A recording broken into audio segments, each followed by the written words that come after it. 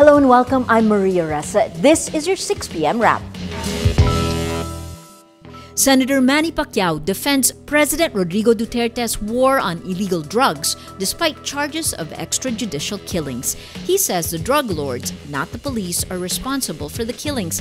Neophyte senators afraid the drug problem may get worse. Pacquiao says, "I'm worried because I have children. I'm worried that the problem of drugs, crimes won't be solved."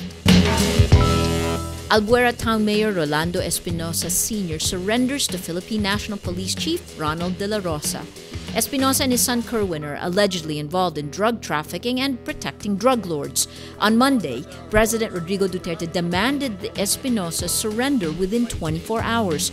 Espinosa admits his son is involved in illegal drugs. Kerwin is still at large. President Duterte earlier ordered police to shoot on sight if Espinosa resists arrest.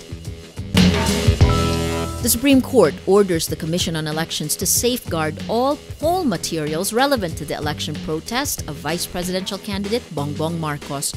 The Supreme Court, sitting as the Presidential Electoral Tribunal, also summons Vice President Leni Robredo to answer the election protest within 10 days. Marcos filed an election protest against Robredo on June 29th, citing alleged massive electoral fraud, anomalies, and irregularities during the 2016 polls. He's contesting the results of the elections in more than 39,000 clustered precincts in 25 provinces and 5 cities.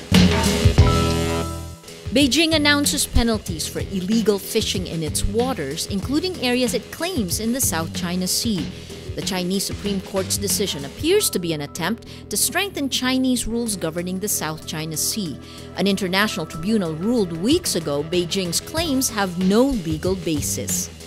The question of who has the rights to fish in the disputed South China Sea is a major point of contention between Beijing and Manila.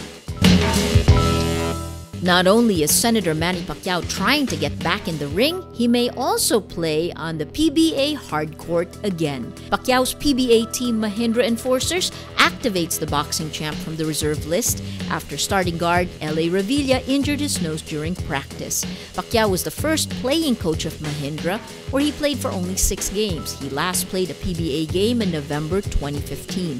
Pacquiao is eyeing a boxing comeback in November after retiring from the sport earlier this year. That's your 6 p.m. wrap. Watch our daily updates, 12 noon and 6 p.m. I'm Maria Ressa. Remember, tomorrow begins today.